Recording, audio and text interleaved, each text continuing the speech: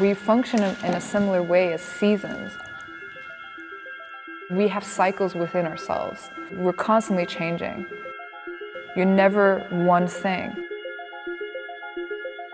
There's no point trying to control who you are or your idea of yourself, because, you know, everything is like water. My name is Eirdís. My full name is Eirdís Chen Ragnarsdóttir, but to make things easier, I just call myself Eirdís. It means, you know, has something to do with healing. I predominantly paint, but I would say that I express. That's my profession, is to express.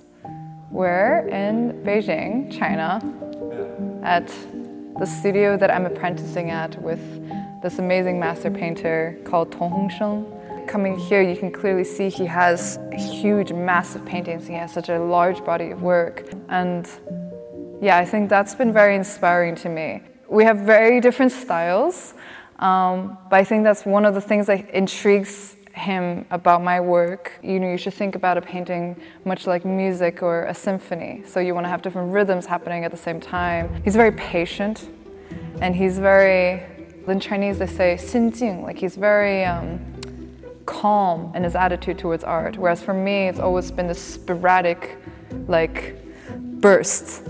And being in this environment has been teaching me to cultivate kind of this balance between that sporadic moment that I have and then being able to sit down and translate it as an emotion with paint. And in order to do that, you need to have the discipline to learn this language properly.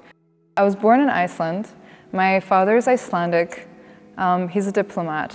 And my mother is Chinese. She comes from a family of gymnasts. So because of my dad's job, we were always moving back and forth. When I was 2 years old, I moved to China. Around 5, moved back to Iceland.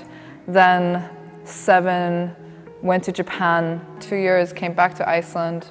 And that's when I was in one location for the longest amount of time. I think I was there for 7 years. But yeah, so when I was 16, then I moved to China. I actually went to Central Academy of Fine Arts. I wasn't patient enough to actually sit through the classes, so it's pretty much just, there's a bar on the campus. So I was at the bar all the time, which is terrible. I mean, if you're 18 years old, this is what's gonna happen. After that year, I moved to New York. I was there for over 5 years. When you grow up in such different cultures and when you grow up speaking 3 languages equally well, you end up developing all these different personas. So that was a huge issue for me growing up. I ended up also developing eating disorders, which I think was a result of wanting to control the environment because you have so little control. You know, you make friends and you become close with them and then you leave and then you're alone again. But you're not only alone, you're also speaking another language. So I was very inspired by my own mixed cultured identity, the confusing idea of like what is a self, and I ended up studying it. I designed my major called The Concept of Self Throughout History and the Modern Self as a Commodity, which was very fun. In the middle of it, I realized I was an artist, but I was studying psychology at the time, and they categorize people in this weird way. You know, you're either sick or you're not, you're either mad or you're not.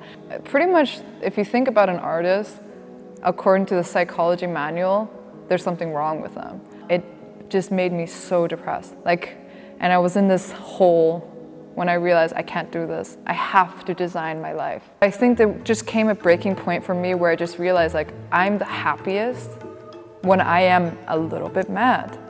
My first painting that I ever made, I was 15 years old, and it was my first oil. It was about 170 centimeters wide, so it's quite big. And it was actually, the painting is called Culture Shock. So it's very meaningful to me. But on one side you'll see I had Iceland watching over me on the left side. And it had these eyes, and it was just my past watching over me. And on the right side I had urban China, and it was this completely different feeling. And it's not watching over me, it's kind of like this cold, you know, thing. And they're both alive. And then in the center is me, and this face in the center is red. It has two faces. It's two faces, which is how I've always felt. I feel like I have, you know, a couple faces. And it's red because of the intensity that I was feeling. It was like I was about to explode. So I oftentimes paint that same face in a different way. This figure actually repeats itself in my work. Even now I'm painting the red figure a lot. In one of my paintings, it's called Beijing Skyline, and I just painted that one, and I used that face, the same face, the red face, and again split into two, and I used it as to create the Beijing skyline.